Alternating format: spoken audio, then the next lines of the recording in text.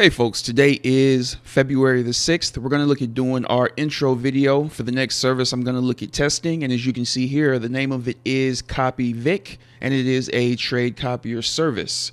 I did go ahead and get the review page set up. So we'll go ahead and take a quick peek at that so you can see exactly what I'm going to be set up with for this test. All right. Let's see what we got here. I haven't personally used or reviewed many trade copier services, but I've known Vic for some time and I've seen his trading results, so I feel confident testing his service with a $1,000 live account. And we will be taking a look at that momentarily so that you guys can see that. And this is the same Victor that you guys have seen comment on some of the past videos for ProMax and the like. All right, I've listed a few facts about the CopyVic Trade Copier service below, along with the myfxbook widgets. And as you guys can see down here, I just got everything set up the end of last week, so not much has happened.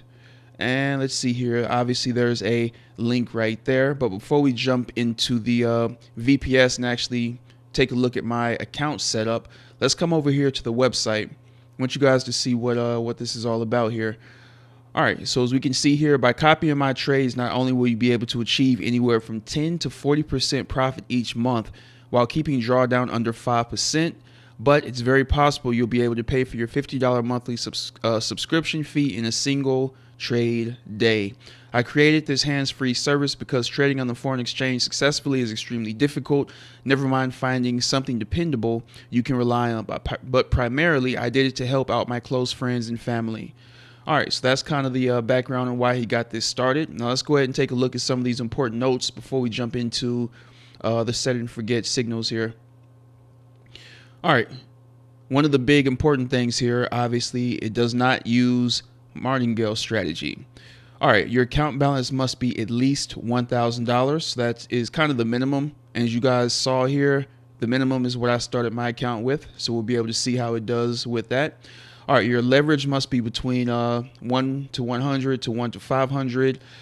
He also recommends you don't touch any of your live trades. Just trust the process. As always, drawdown is normal. Just be patient. All right, he recommends using the LMFX 0 account. And I do have some words that I'm going to speak about that after we jump into the VPS here. All right, use a fixed lot size for your risk setting. And if we come back over here, we should see that my fixed lot size on the $1,000 account is 0.03, which is a 3% risk. And let's see here. When copying my trades, if I'm making money or you're not, the problem is your broker. So definitely it would be a good idea to use the broker that he recommends, LMFX, and just sign up for the 0 account so that we can all make sure we get the same trades that Vic is getting in his account. All right, there is a Telegram group, and I will say he's very good at answering questions and responding, so that's definitely a big plus. And of course, if you're unsure about the service, please continue to visit this page, and you can view the copier down here. And I also have, as I stated, my live account set up down here. Make sure that was everything I want to touch on here. He also recommends that you not use this to pass or attempt to pass the prop firm account challenges. And you can see here he says I trade news, I hedge, and I hold trades over the weekend. So that's definitely something you want to keep in mind. So do not try to use this service to pass the prop firm challenge. All right, let's go ahead now and see how things have started off. All right, as we can see here, where's the balance at? This was started with $50,000, and as you can see over the past, I think he just started this service, what is this, the 31st? Let me go back here. All right, so it's only been running for 1 week, so it looks like that first week he earned 1.59%.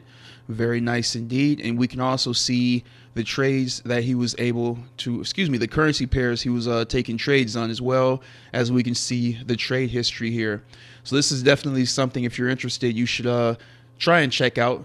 There is a link right here, or you can just visit CopyVic.com. All right, let's go ahead now. Come back over here. We'll just click on this so you guys can see that everything is set up properly. And here we are here. Like I said, I've only been trading for a few days, but we can scroll down and you can see the history here. You can see the deposit was on February 2nd. Right there. So that was what, Wednesday of last week. and we actually got it started taking trades on February 4th, and I believe that was Friday.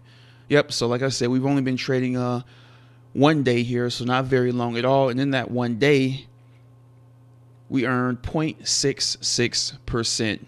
And as you can see here, account balance is now at $1,013. One thing you will notice about my myfxbook is that it says this account uses a custom start date. For full history analysis, use the custom analysis tool.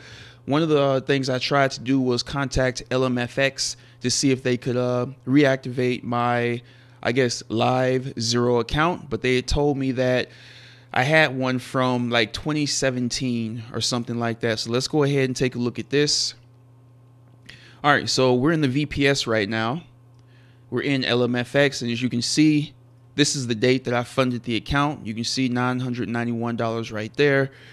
And let's come here and show custom period. And actually, I thought there was something that showed all, here it is, all history. Okay. Now, what you're going to see here is stuff from 2016, 2017. Here it is, 2016. So this is a very, very old account, 2017. And they actually told me that I could not create a new zero account.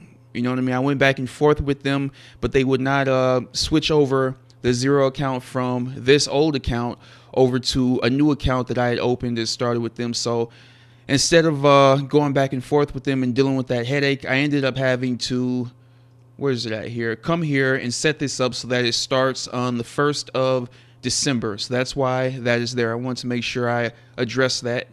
But let's go ahead and get this back to the way it should be here.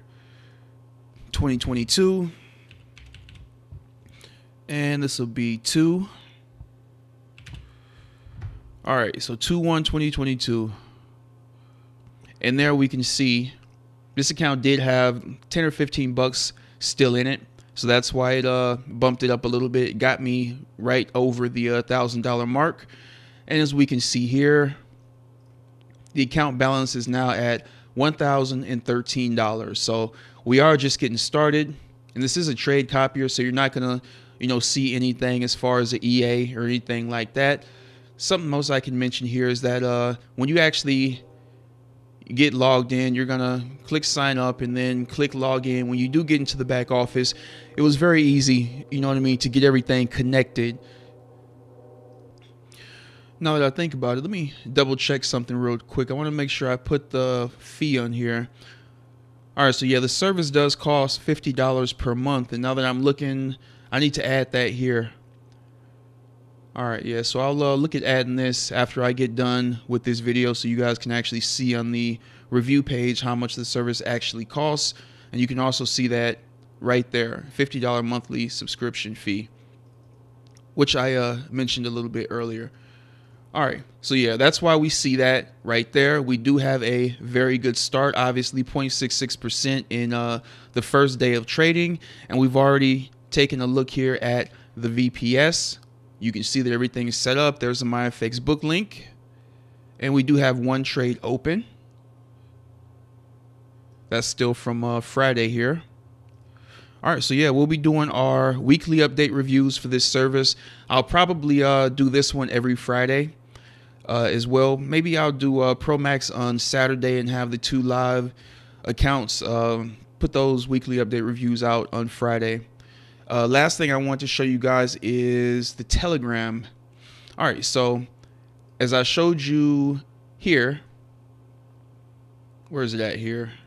Join my Telegram channel for announcements. So that is this right here. And as you guys can see, he gives you basically updates here. We ended the week strong with 18 wins, 5 losses.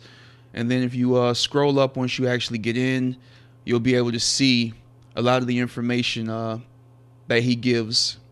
All right, so yeah, if you guys have any questions whatsoever on the CopyVic service, you can send those to me and I'll try to get the answer for you, or you can ask in the comments section of this video.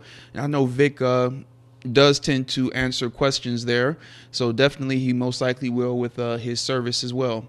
So with that being said, there's no special link that you guys need to click on. If you want to, you can just visit, where is it at here? CopyVic.com, and that's going to take you to this page where you can get the information. And yeah, you can just go with it from there. Hopefully our first week of testing will go well for us, and we'll just have to be patient and see how everything goes. All right, folks, that is going to be it. I will see you on Friday, the 11th of February for our first weekly update review for the CopyVic service. All right, take care, folks. Hope you had a great weekend.